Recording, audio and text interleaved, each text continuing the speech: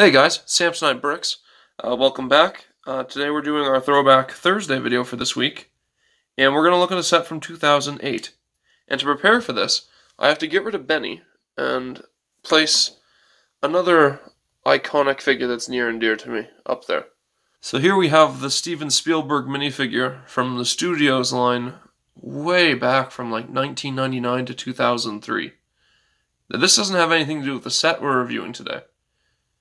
But I wanted to bring him out because he directed the movie that this set is based off of. So it's time for a bit of a story. The reason why I'm looking at this set is because it's one of two sets I have based off this movie that changed my life when I saw it for the first time about 11 years ago this week, which is why I thought it was a good time to talk about it.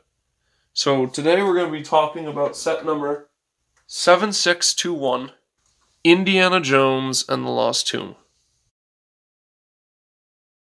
And there it is, guys, in all its 2008 LEGO glory. This set retailed for $20 back in 2008, and it contains 277 pieces.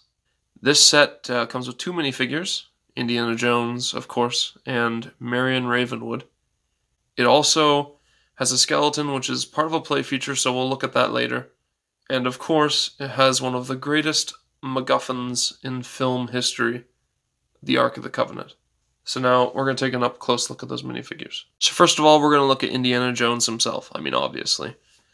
And just look at that. It's so simple in the printing for 2008. There's no back printing. There's no double-sided head. Of course, they couldn't do that with the hat.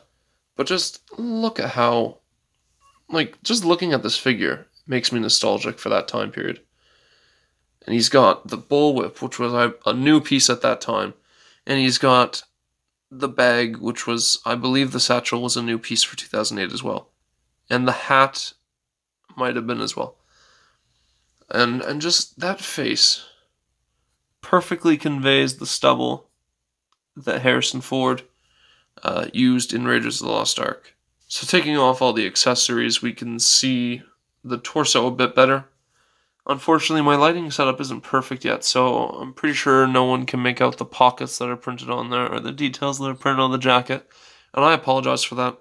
As I keep making my videos, I hope to get better at the lighting situation, but right now I just don't have the ability to have better lighting, and I apologize for that.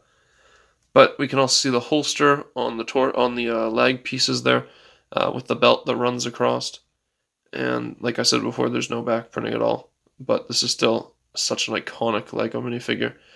And he's probably, well, he's not the most famous LEGO adventurer. We have Johnny Thunder, we have all the other adventurers crew, we have this absolute legend right here, Clutch Powers. Come on, guys. We all know that Clutch Powers really is the best LEGO character ever designed, right? No denying that, right? I mean, it's Clutch Powers. What else can you say? So here we have Marion Ravenwood in the nightgown that she was wearing in this scene. And there's no printing on the legs. There is some pretty good for 2008 printing on the torso. Again, I don't think there's any printing on the back. No. I'm pretty sure this hairpiece was new back in 2008. We've seen it a few times now. Not as much as I thought. It's become a very rare hairpiece. I think it was used in a Thor Ragnarok set last year, or 2 years ago, and it might have been used, I think it was used in the Big Bang Theory set amongst other smaller scale releases.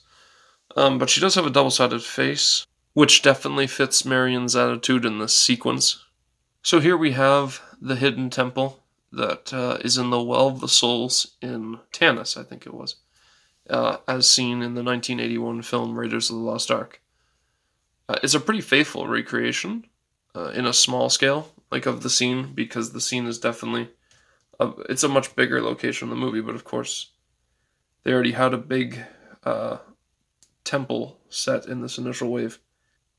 So we have a couple statues there, representing, I think they're representing an Egyptian god. I can't really remember my Egypt history, but there was a pretty interesting play feature here, which again replicates a scene from the movie, where after they get stuck down in the tomb, Indy scales the thing and then kind of pushes at it to get it, because it was weak, to send it down and into the wall. And you can replicate that by pulling, oh, well, the piece fell off. Anyway, by pulling this red pin down here, you could pull this, and if he's not on top of it, the entire statue will fall down and burst out the back wall.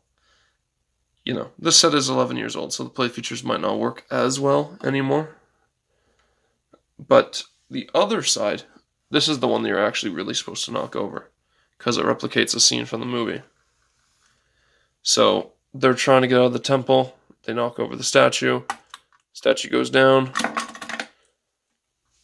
and then Marion stumbles into a whole room full of skeletons, hence why the scared face is there. There's only one skeleton, but it is used to a creepy effect, because the wall collapses and there's, you know, a skeleton hanging in there. Woo! You know. Haha. One thing of interest here is the stickers used on these tiles, or these giant panels, because they're unique on both. This one has a different statue and symbols than the other one, which is right here. And, you know, that fade is natural, part of the sticker. That's not. That's a sign of the age, the fact that it's peeling. And there's another pretty interesting sticker in here, and it's up top above the arc, although there is another sticker behind the arc, and we'll look at that too, which again is unique for the set and different from the other ones. But up top, there's a fun little Easter egg there, because it has an Egyptian sitting with R2-D2 and C-3PO from Star Wars. And that's a funny little joke and all, but it's actually inspired by a joke from the movie, and I'll see if I can find a picture to put up here to show how the joke looked in the movie. It's referencing something from the movie, so that's really cool. Another thing that we got in the set, there's a torch on each side here, which is used as a flame piece, and the standard carrot piece in brown. So that's cool. And there's one more play feature up here that I'll show off in a minute. I just want to show the Ark of the Covenant first. So there it is, the famed box that sends Indiana Jones all the way to Egypt to get, reuniting him with Marion and all his German buddies, you know, enemies, of course. This is a pretty good scale, I think. I think it's pretty much bang on minifigure scale. You can't open it, but that's probably a good thing, because you don't want our faces to melt off. So we're going to leave that closed. So we've got this whole play feature in this set that's inspired by one of the most iconic scenes set in this. And it involves something around the back. I'll just show you the back. Oh, there's another sticker there I forgot to point out. And there's, I think, the same one on the other side. It doesn't look the greatest from behind. Up here, this is the play feature that we want to use. By triggering that play feature, it allows us to make this thing a whole lot more scary. Oh, there we go. Now there's a whole bunch of snakes. Why did it have to be snakes? So here we have the whole set, back to basics. So I think I've covered everything. I covered all the play features with the knocking over those and the skeleton and the snakes falling from the sky. And I looked at the figures. But, so now we're going to talk about why this set is part of Throwback Thursday. Like I said at the beginning, it's been about 11 years since I saw the movie. I think I was one of the people that saw it a little too early. I mean, I saw the other three like immediately after, and those weren't anywhere near. Because, you know, when you're an indeterminate age, and you haven't watched a lot of disturbing things, watching someone's face fall off, or getting impaled by spears in a temple, it's a little scarring depending on the age. But like the next time I saw it, I was like, oh, this is the greatest thing ever. So again, like last time, this is mostly just made for me to show off an old set that I have. Because, especially this set, you are not going to be able to get this set cheap on the aftermarket. So, I like making these videos just to show people how LEGO's progressed. Of course, there's no current Indiana Jones sets to compare these to. Like, say, the Toy Story set from last week, where there is going to be a version to compare to, or any number of Star Wars sets I could look at and compare to a current version of. So that's why this is a little bit special, because there is nothing to compare this to. This is a one-of-a-kind set. You know what I mean. There hasn't been a remake. So, out of that, and with the nostalgia value, this set gets a 10 out of 10. It nails down everything. Figures that the only thing that could have improved this set figure-wise is if they had added his digging partner Sala. For years, I was sad that we never got Sala. There were so many figures that we didn't get from Indiana Jones. Anyway, I hope you enjoyed the video. I hope you'll subscribe and leave a positive comment about how I can improve. And if you want me to take a look at another Indiana Jones set someday, I can tell you that I have the little motorcycle set built and ready to review. I have the Ambush in Cairo set built and ready to review. I have the Shanghai Chase from Temple of Doom built and ready to review. And I have the Kingdom of the Crystal Skull Jungle Duel set.